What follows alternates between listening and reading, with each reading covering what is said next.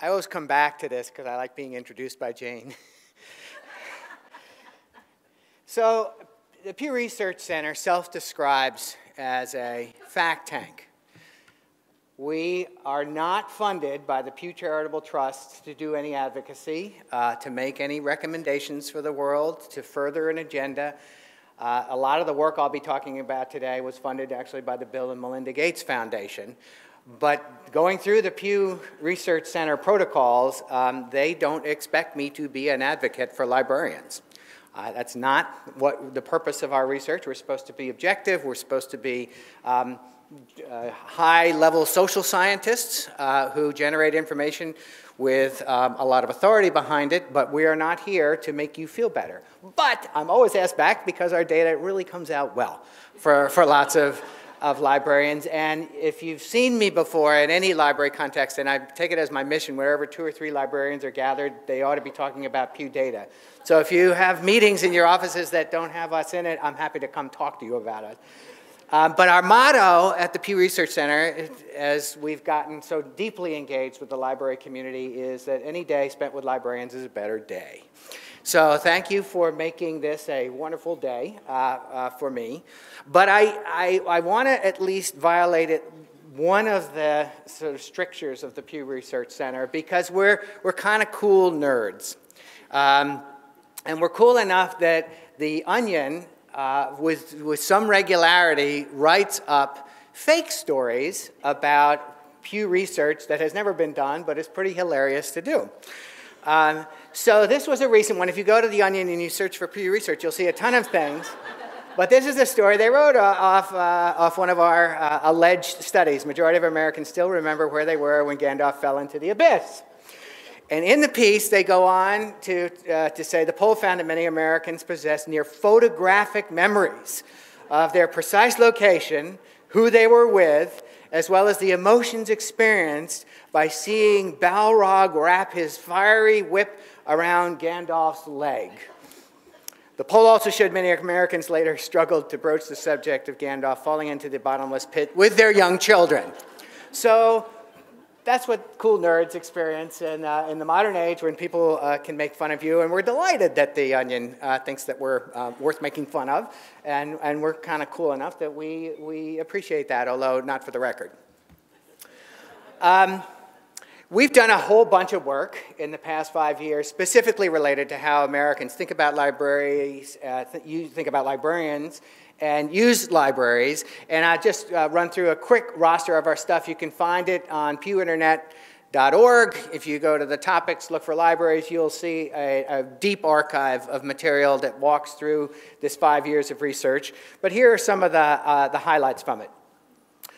Every time we ask questions and every way we frame questions about the importance and meaning of libraries, we find that Americans as a whole, including people who are not intense library users, and in many cases, people who don't use libraries at all, think that libraries are important. And they think that they're important for their communities, even if they themselves are not active participants. They trust you, and they like you. You might have heard me say in the past that there has been a catastrophic decline in trust for lots of industrial-era institutions in the information age. And you see about it all the time. You know, there's a deep decline in trust in government. There's also a decline in trust in corporations, especially banks after the Great Recession. There's a deep decline in trust with the media. There's been a decline in trust in major church organizations. Librarians have bucked that trend. You are still beloved in the public imagination. You're sort of in the same category as firefighters and teachers, which is not a bad tribe to be part of. And Americans think about you in really different ways from the ways they think about lots of other public servants and public-facing servants. They just think that the mission of librarians, which they kind of deeply understand, is one that serves them and their communities really well. People, they especially like you because they think you level the playing field for those who don't have the resources that the better off people in your communities have. One of the most attractive things about libraries is that you are equal opportunity. And that anyone who walks through or engages the library in any way, walks through your door, uses your website, goes to a bookmobile or anything like that, they appreciate that you are doing outreach, that you are serving people who don't necessarily have everything, they can buy everything that they need, or they have sort of other ways to get to the information and enrichment material that you guys provide. They believe you've rebranded yourselves as tech hubs. This is one of the lesser understood stories as far as the funder and policy-making community understands, but your patrons know that you have become vital technology centers in your communities. They've watched computers proliferate. They've watched as you've changed the configuration of your spaces. They are deeply appreciative of it, and they see this absolutely as consistent with the long-standing mission of librarians, and they celebrate it. And in some respects, it's an interesting and odd mismatch between the way your patrons see this and appreciate it, especially millennials who have gone through, I mean, they've observed you changing as they've marched through their school years. The appreciation that you get from the public in those spheres, as opposed to some of the struggles you have with with policymakers and funders and folks who aren't necessarily as tuned in to that reality. And people still read books. This comes as a shock when we report it every year. The data don't change all that much, but we want to keep measuring it because every time we gather new data on this, we report it to journalists. One of the big missions of the Pew Research Center is to disseminate our work broadly, and we start always with mass media doing this. And I can't tell you how many times over the years you get sort of head-slapping stories from journalists saying, wow, people still read books, and even more importantly, we have this sub-headline saying they like printed books more than they like e-books. Now, don't abandon your e-book purchases and your embrace of that, but by a 3-to-1 margin, people are more likely to say that they appreciate printed books and to use printed books than they use e-books, even as the tablets and other devices have proliferated through the population. It's the stuff that you guys know and rhapsodize about, right? There's something special and magical about having that thing in your hand and having that experience that is sort of, at least for now, not replicable in technology spaces. And so it's a struggle in some ways to embrace this reality, because I'm sure you're getting lots of encouragement in whatever spaces you have to sort of de-emphasize the books and find other ways to serve your patrons through other pathways to information and other kinds of configuration of your spaces. But this is still a core reality of the world that you live in. Now, you'll notice, I know librarians well enough to know you like cats. So I'm going to pander to that need now and just unashamedly hope that you enjoy the trip with me. Here's our latest data on library usage. In late 2016, we did our normal survey. Do you use the library? Do you use the library website? 48% of people who are 16 years old and older used a library or bookmobile in the past year. It's a number that has dropped a little bit from one of our first studies in 2012 related to that, but it bounces around now at this level. About half of adults in this country use a library at one point or another during the previous 12 months. The website numbers are not as robust, but about a third of American adults, 16 and older, are using library websites. They appreciate the ease of that. They appreciate increasingly the capacity to download and access material and things like that. But it's interesting that this number, which we kind of thought when we started doing this research, this number was going to just keep going up and up and up. And it's fine. It's a good number. It means you have to be careful about how you tend to your website, and you've got to be vigilant about that kind of stuff. But it's just as a share of the population, it's not nearly as much as people who still want to use your facilities, your physical facilities, and take great advantage of that. In both sets of numbers, again, consistently over the years, women more than men use both library facilities and library websites. Younger people more than older people do, which is sometimes shocking to librarians because you know the sort of senior citizens who are crazy lovers of your libraries, but it's still the case that as a proportion of the population, younger people are more engaged with libraries than older folks are. And tends to be more upscale. People who have higher levels of education, higher levels of income are also more likely to be users of library facilities and library websites, which again creates a real tension in your life because many of you got into this business and spend your days thinking about how you're going to serve those folks who don't necessarily have higher levels of education and don't necessarily have lots of income.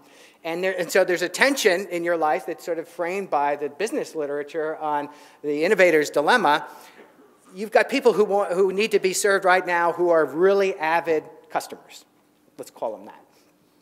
But you also want to serve people who aren't necessarily thinking of you first when they want to access information to enlighten or enrich themselves. And so you're struggling and working really hard to make sure that you're available to those people, in part because, again, sort of the public imagination is that you're doing a lot of work to serve people who have lesser resources. I wish there were a way to thread the needle on that paradox. But there isn't. You just have to keep working at it and keep hoping that you will be connecting with more and more people who don't necessarily have higher income and higher levels of education. At the same time, making sure that you don't annoy the people who love you the most. These are data that we collect about sort of various uses of libraries. I hope you can read the slide. It'll be available to you so you can linger over it a little bit more. But the library patrons are the one thing that jumped from 2015 to 2016 in a notable way was attending classes and programs and lectures. So the changes that lots of libraries are making to add more programming and to make their spaces more available for community needs is having some level of payoff, and folks are those of you who are thinking about, talking about, and implementing makerspaces, that's the bottom right number down there, and it's a more than a tenth of library patrons are using that stuff, and they mostly expect you to keep doing that, even if they're not necessarily comfortable with it or interested with it. They want you guys to be in the vanguard of technology embrace and technology fluency because they're suspecting that at some point they will want to have this stuff in their life and that the library would probably be a good place to road test it. The other thing that we talk about is how people use technology in libraries. This is a talk about how technology meets library patrons' needs. Again, the sort of one most interesting uptick is on the right side, take online classes or complete online certification.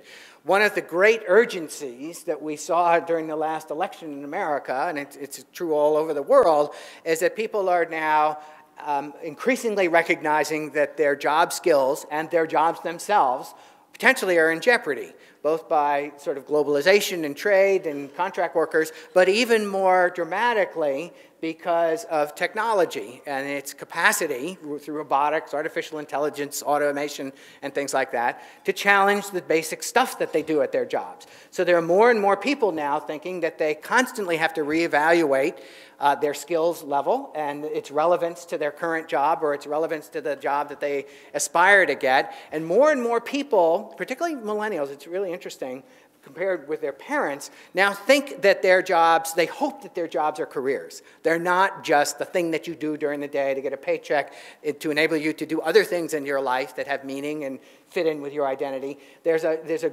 growing awareness that jobs are deeply tied to identity and have deep meaning as careers, not just the prosaic kind of stuff. And all of this activity in the training space and learning space, especially what's going on in libraries, is people who are embracing that and try to be persistent learners.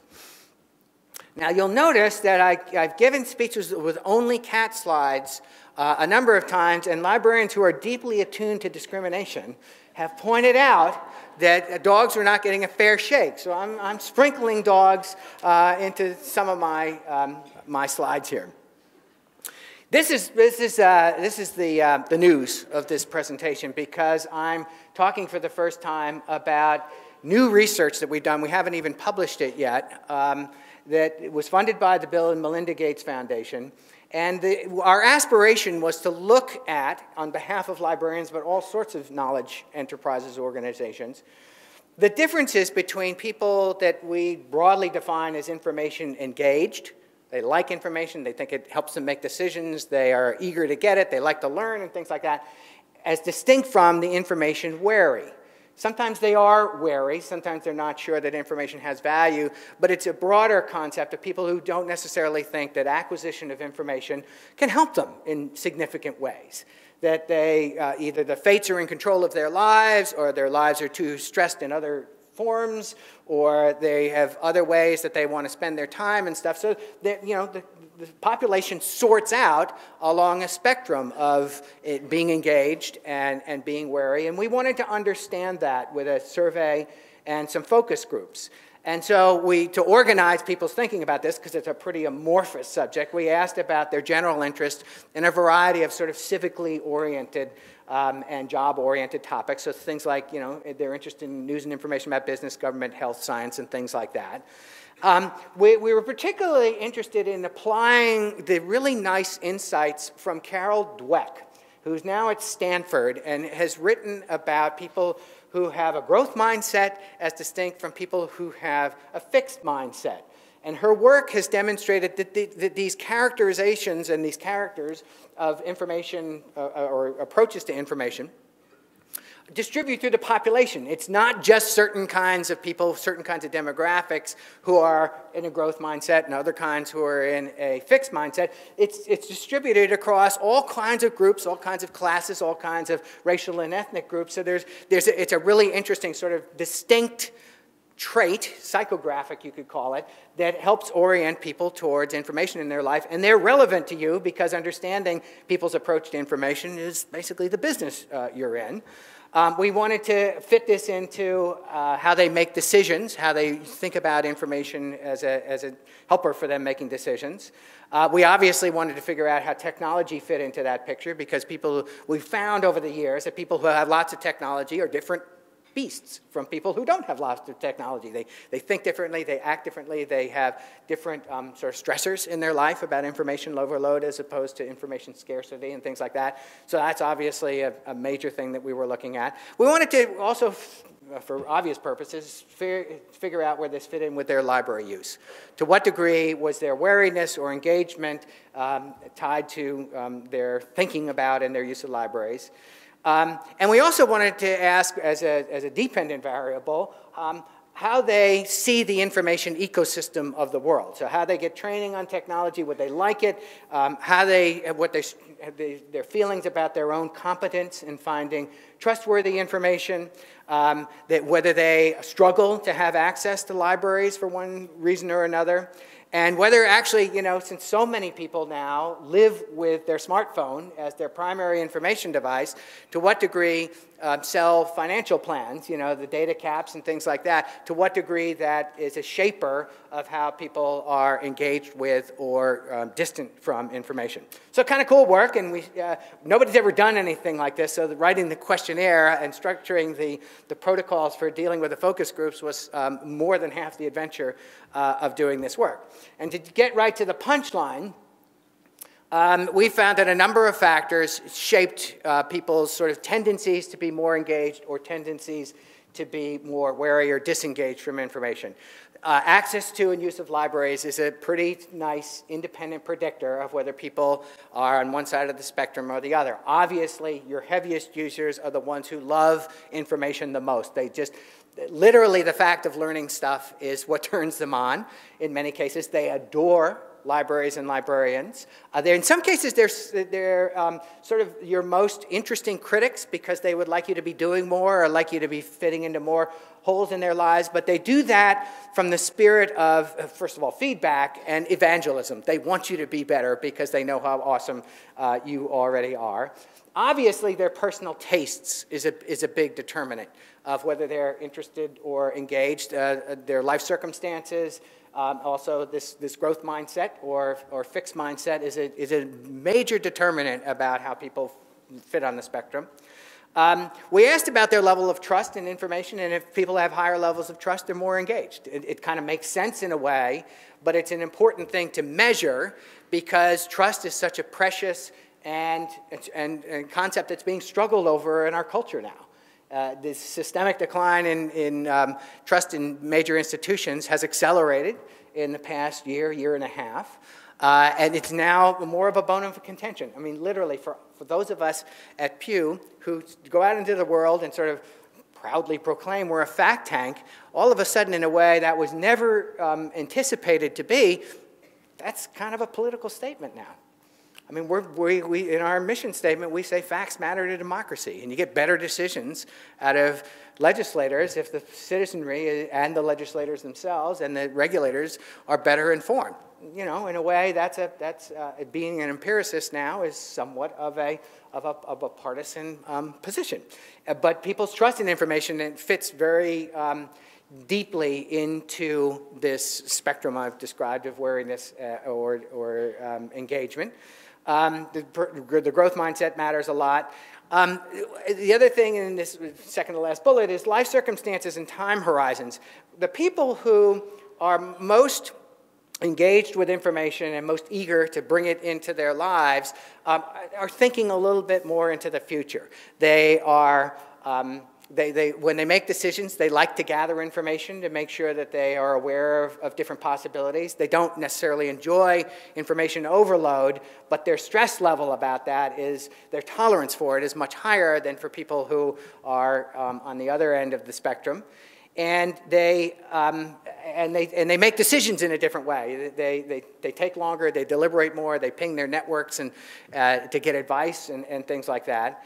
And those who feel stressed in any number of ways about their lives, including the volume of information that they feel they should be digesting if they were making the decision, just feels daunting to them.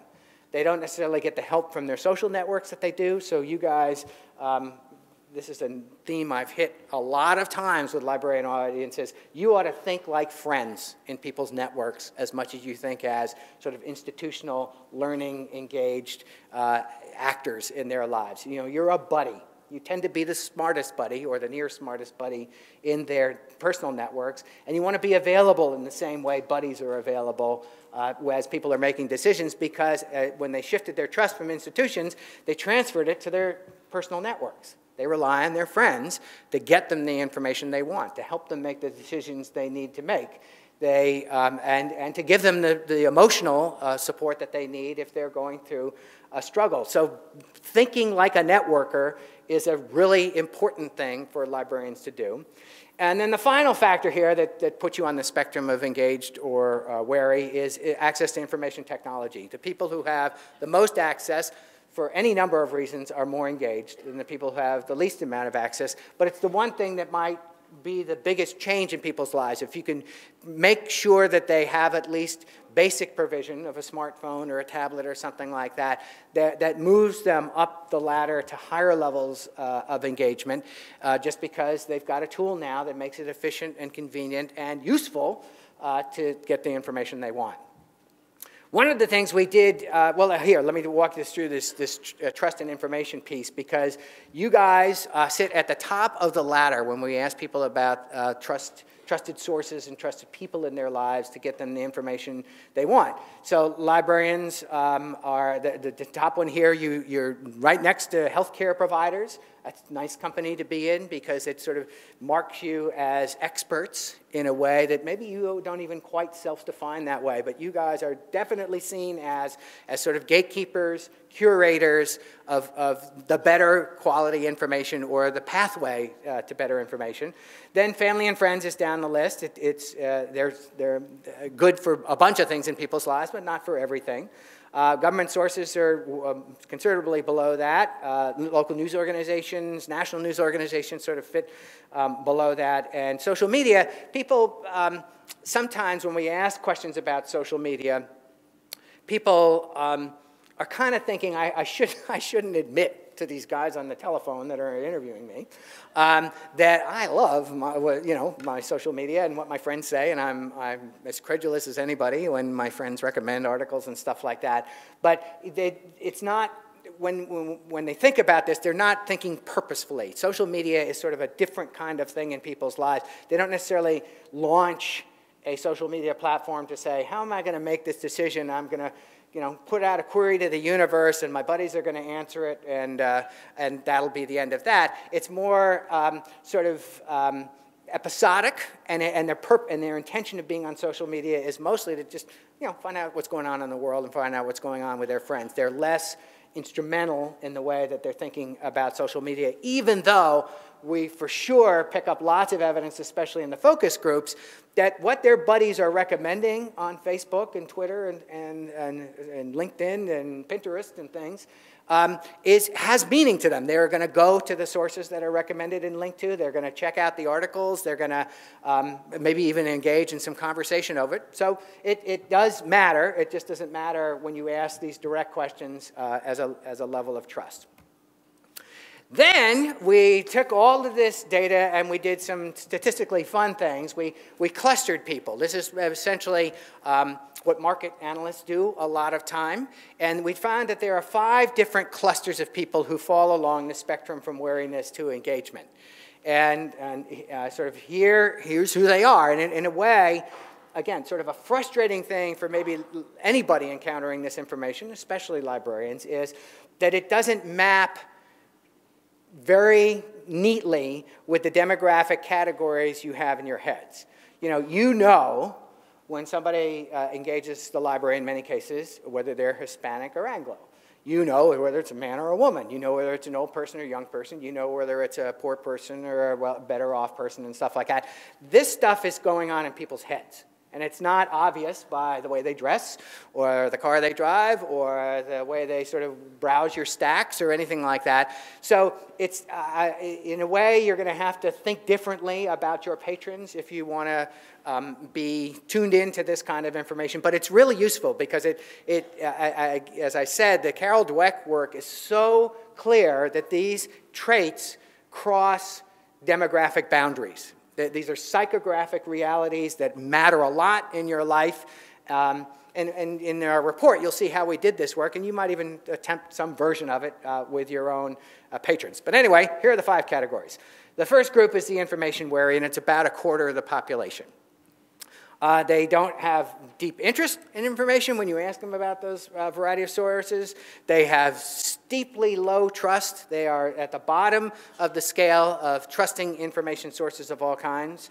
And they're not, when we ask them, do you want to learn more? Would you like tutorials? Would you like a concierge next to you doing this stuff? They're not all in for that. In many cases, there are life stressors that are going on in their life that sort of block out other things. It's a group that's, of all of the 5 groups, it's more male than any of the other groups. It's older. In some cases, what we see with older folks is their hunger and their need for information is down a little bit because in some cases they're not in the job market. They're no longer worrying about their relevance of their skills for seeking employment and stuff like that.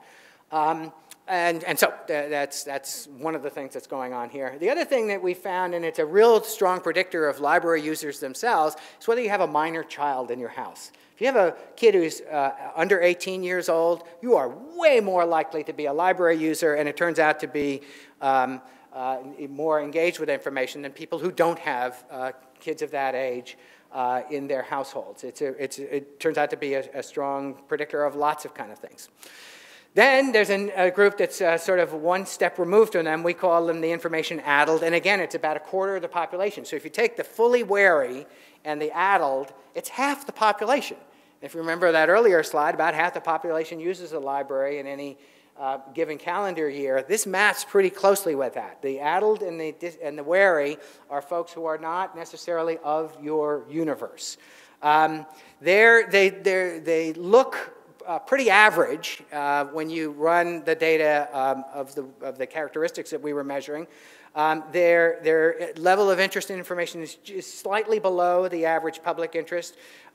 Their library use is on par, a little bit lower than the average, but not too terribly much. What really distinguishes them is how little they trust formal, institutional portions of information. They are angry, skeptical, distrusting folks. They are often multitaskers, and so they're time stressed when they're thinking about information use. And we asked a bunch of sort of lifestyle questions, and this is the group that was most likely to say, I have trouble relaxing. So it's not so much that they're on the go, it's just there are stressors in their life that are constantly impinging on them and weighing on them. And when we asked them, would you like to learn more? Would you think about using the library and stuff like that? They don't think that would fit with their lives. It's a group, again, that tilts male, not as much as the fully wary. Interestingly enough, better off households, people who live in households with $75,000 of income or more are overrepresented in this group. And so you can, in some ways, feel that some of the stressors on their life are just the sort of day-to-day. They're fitting their job in, maybe with kids, maybe with other stressors in their life. And it tilts suburban, interestingly enough. So they're deeply distrustful. Their circumstances aren't dire or things like that, but getting them over that trust hurdle is a big thing. Then there's a group that's the cautious and the curious. It's about 1 in 8 of the population.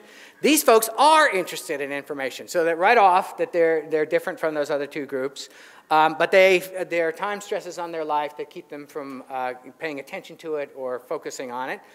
They have below levels of trust, but these are the folks who do have a lot of interest in acquiring digital skills and figuring out how to find information that they can trust. So they're really open. They're stressed, and they're not necessarily fully engaged with information, but they're quite open to the kinds of things that librarians can do for them. And that's a distinctive hallmark of them. They also express an interest in getting the information and getting the training to figure out how to find their pathway to stuff.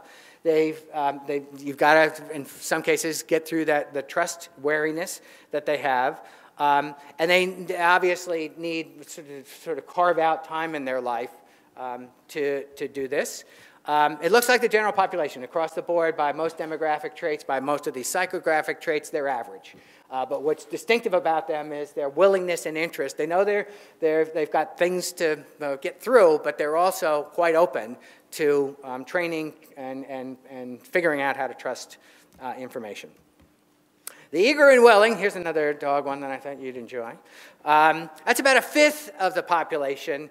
And I would argue that this is the most interesting group from the perspective of librarians, because these are the people that you guys wake up thinking, how are we going to meet their needs even better today than we did yesterday?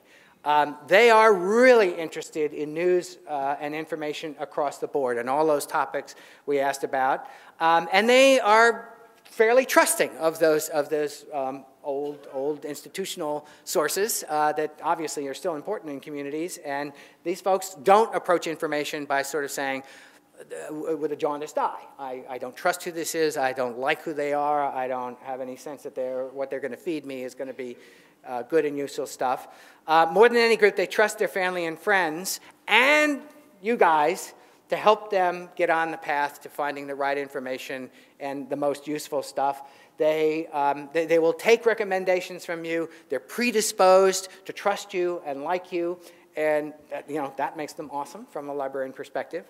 They don't have digital information tools. So again, right back to the sort of thing that I'm talking about here, technology use of needs of patrons. You guys providing technology in their life. And it's not just necessarily, but importantly, computers in libraries, but maybe letting them borrow WiMAX routers or other gadgetry that they can use because they don't necessarily have access to everything. Your Wi-Fi connections in the library, these are the people that sometimes sit outside your library after the hours that it's closed and do their homework or play games or watch things and stuff like that. But they love that you have made the investments you have in technology. They also really would love to acquire the skills of how to be a better information consumer. They would like to know how to find the trustworthy stuff. They would like to improve their digital skills. They're not necessarily confident of their search skills, for instance. And so they are eager for training in that. And they'd love to know sort of how to be information literate, where to get the most trustworthy kinds of information. And interestingly enough, again, we asked about how is the distance between you and your library a barrier to your doing what you want to do. And these are the folks who most likely to report that longer hours at the libraries and access to libraries would matter a lot to them. Expanding your hours, expanding your programming, somehow finding ways to meet them closer to where literally they live, that would be a good thing. And they're most interesting to me, those traits are fascinating and important, but they're also a really interesting group. It's a minority-majority population. It's more African Americans and Latinos are in this group than whites. They don't have high levels of education, and they're aware of that. That's why they want to hand over some of this, these facilities for gathering information or processes for gathering information. They'd love you guys to be along for the ride or even to teach them this. They're relatively young. I think it's the youngest group. And so these are the folks that many of you are deeply concerned about and the whole reason you got into your profession.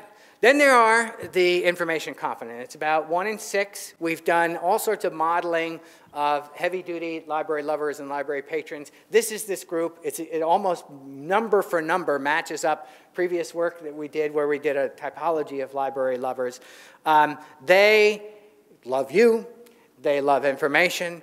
They are the most information engaged. They make decisions after gathering lots of information. They have open mindsets. They don't necessarily have, they don't describe themselves anyway as having sort of a predisposition to go one way or another on decisions and things like that.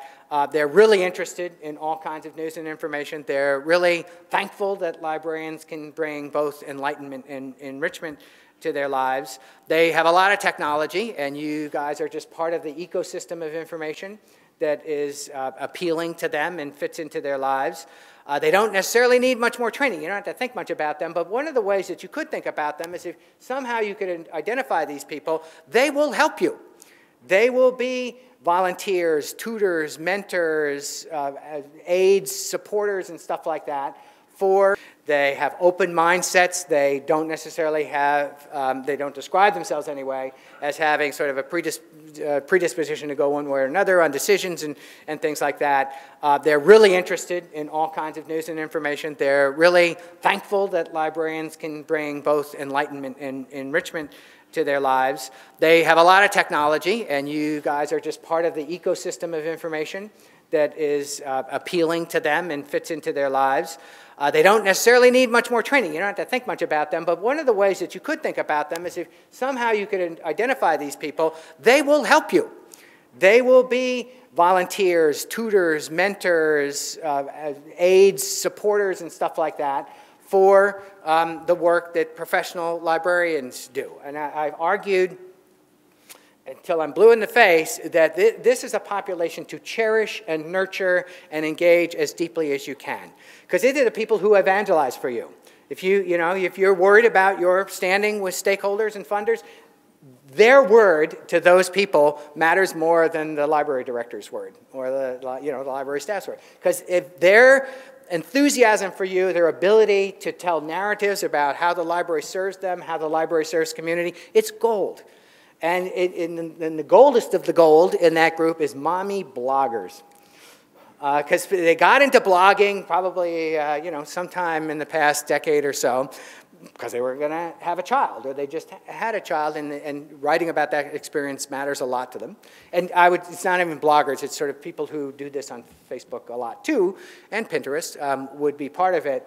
But soon enough, a lot of their writing and thinking expands to what's going on in the community, what's happening in schools, how are the education policies, the zoning policies, the environmental policies, the transit policies, the health policies in our community, serving our community. So watching these people grow as news and information sources is an amazing thing, and they adore you.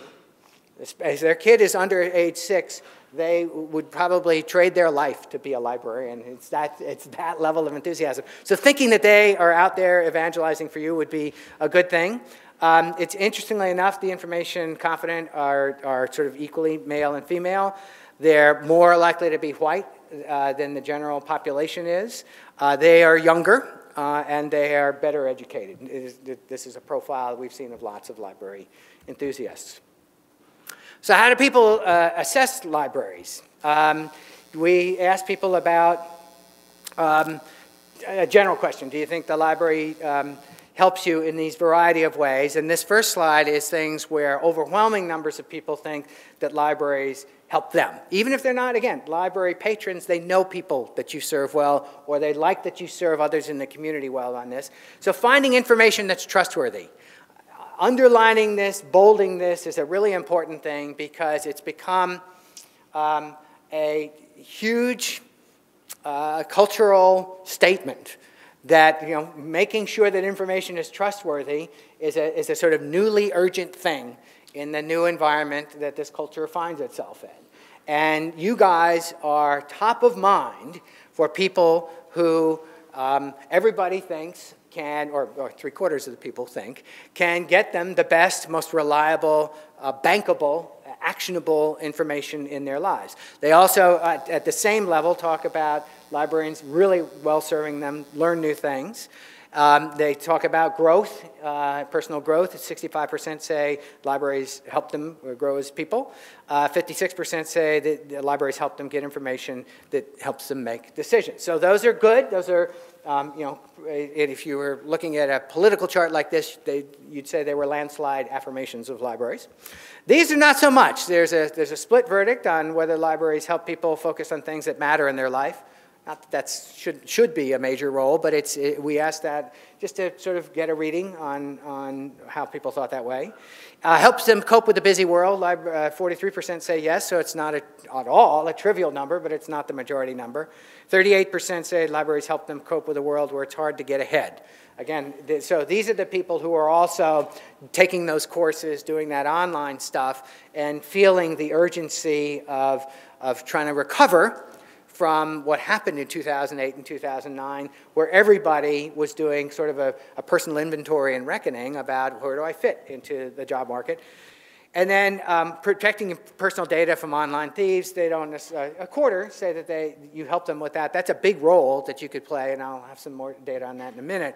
But people would love libraries to play a bigger role in helping people navigate the sort of treachery of privacy problems in the age where pretty much everything that we do and know is cataloged and profiled on us somewhere.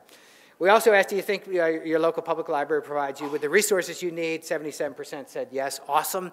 I know that that's in some ways a distressing number because you would like more, because you know exactly how you would spend more and make people's lives even better. But this is a nice way of people sort of saying, even with the struggles libraries have had in the past generation, with staff cuts, budget cuts, and things like that, the library still is an amazing place to get what you need.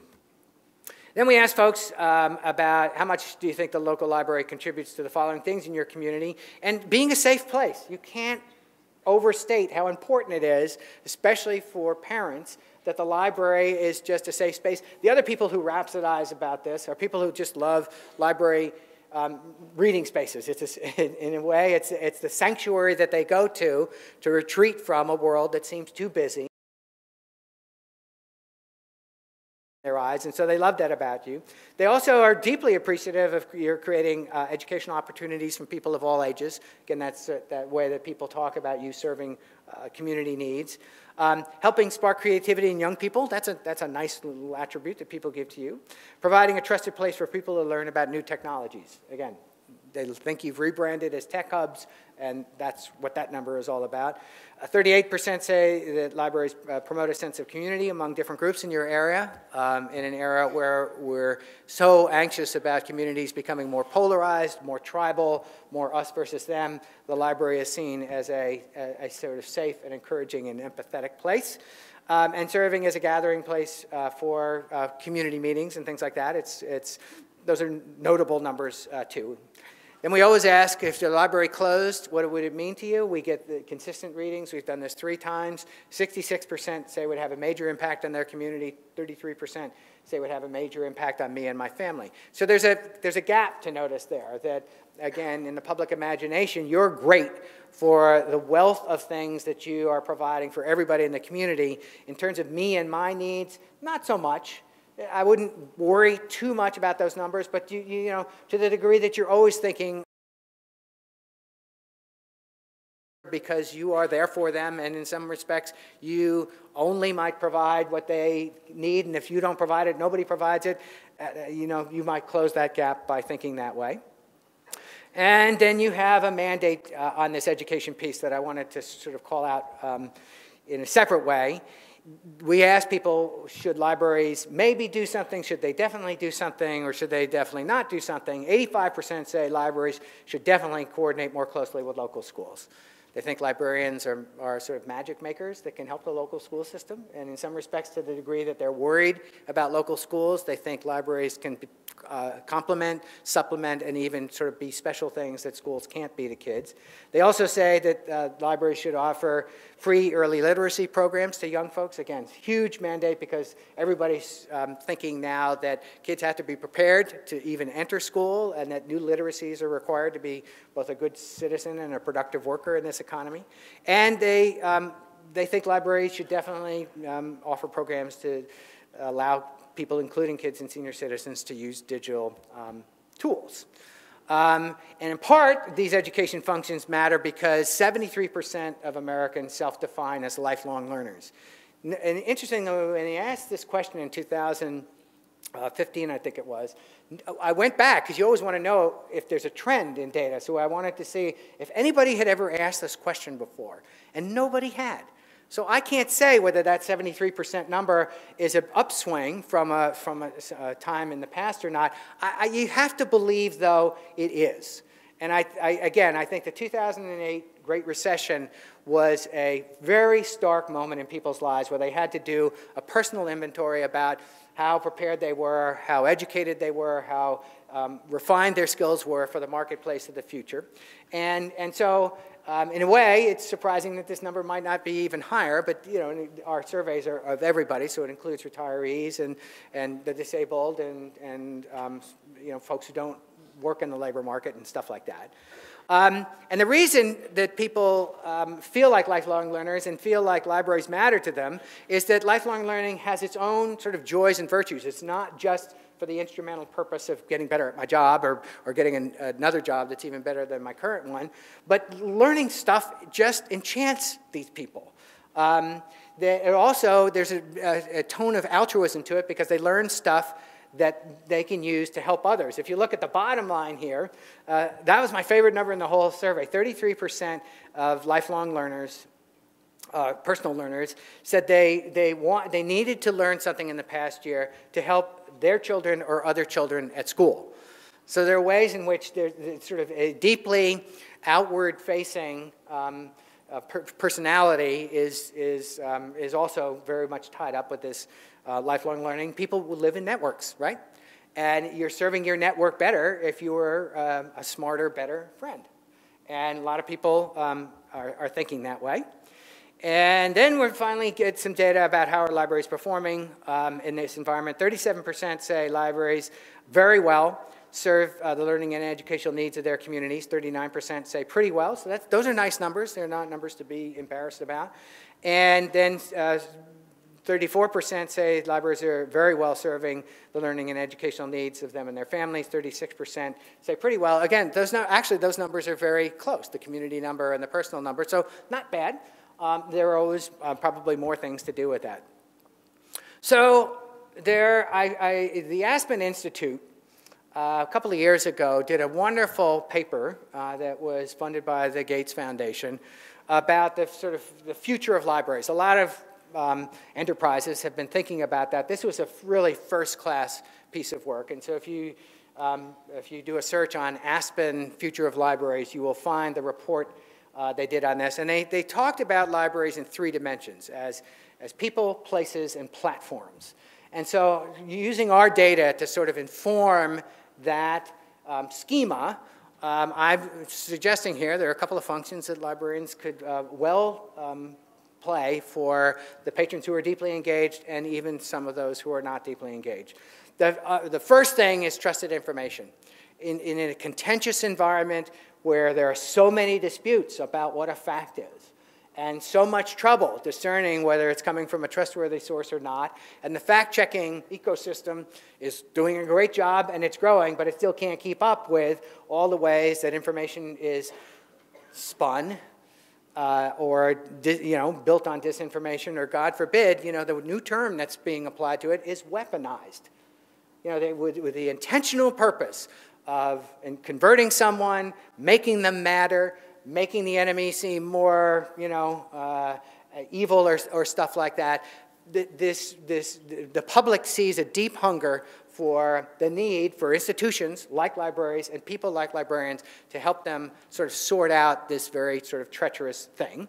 Obviously now there's an elevated sense that librarians can be and should be curators and arbiters of trusted information. If you put out references to this is good, this is solid stuff, even if it's contentious stuff, I would say that you're serving your communities well. Obviously, they want you to be technology, and increasingly, they want you to be data experts. The thing that we're moving into, the Internet of Things and big data, is just something that's going to influence a lot of people's lives, and they, gosh darn it, I wish you didn't have more missions heaped on your shoulders, but you do. Somebody on your staff is going to have to be fluent in data use and data abuse to make sure that people don't get hosed in this environment. They obviously think that you guys are lifelong learners, and seeing you do that and having you teach them maybe how to do that would be a wonderful function for libraries. And I have the grand thing down here, visionaries for the knowledge economy and the jobs it produces. Nobody has had to reinvent themselves more dramatically than librarians in the past generation, right? And so you've been through this process. You were already sort of instinctively inclined to do it well anyway because of who you are. But people have observed that. Actually, people, if you ask them about stress in libraries, they can speak pretty well to that. So you guys are models for this kind of stuff, and thinking how you more directly plug into people's thinking about job readiness and job relevance can also be something that you provide to them. On the place, so that's the people part. The place part, you need to reconfigure and repurpose, which I know every library in this country and other countries are doing. So the Internet of Things is here to stay. There are a couple of ways that it's directly relevant to libraries about inventory management and stuff like that, but also understanding a lot more about your patrons and their needs and things like that. The place itself now is elevating in the public imagination as a place to meet. So the library is a safe place. It's easy to schedule. It's convenient. It's usually a central spot in many communities to meet. And in some respects, if we can invite librarians into our conversation, we get smarter just for that. And so you might be called upon in the years to come to be hosts and or moderators of or expert resources in those places. Obviously, librarians are actively thinking about how they can fill in holes in the information marketplace. English as a second language stuff is second nature to many libraries, offering GED equivalency programs, offering preschool. A lot of libraries now are putting a big emphasis and priorities on doing preschool programs.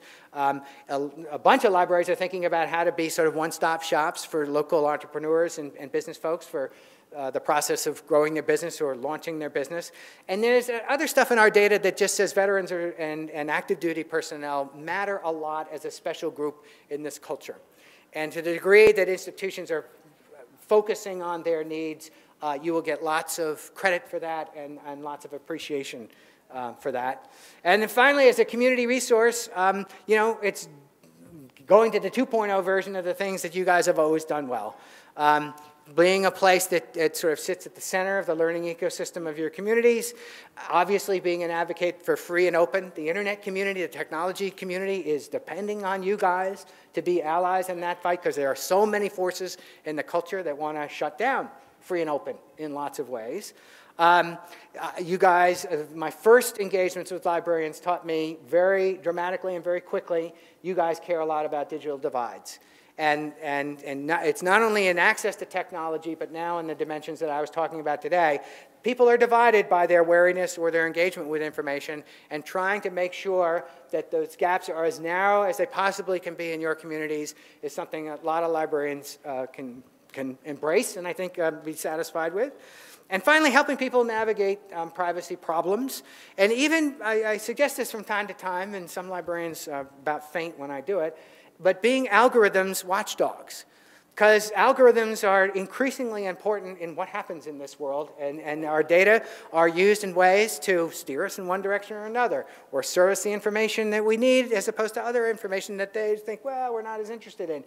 You guys being the fact checkers on that in some way, shape, or form would be something that the world would appreciate.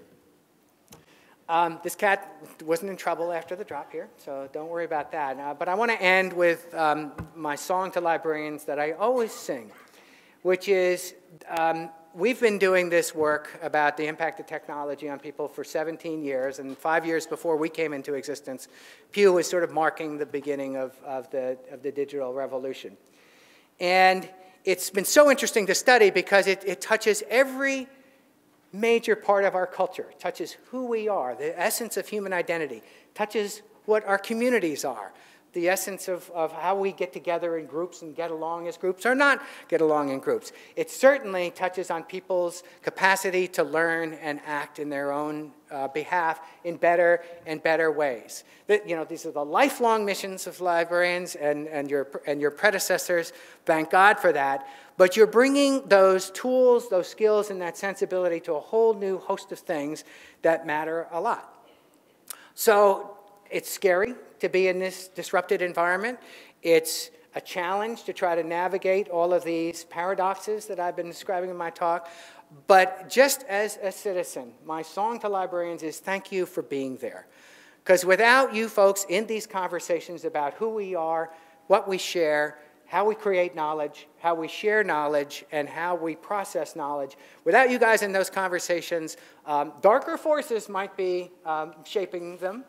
And those voices that you bring are the essential citizen voices to the most urgent and important stuff that I can think of in our culture. So as a citizen, on behalf of all those people we interview, I'm going to say thank you.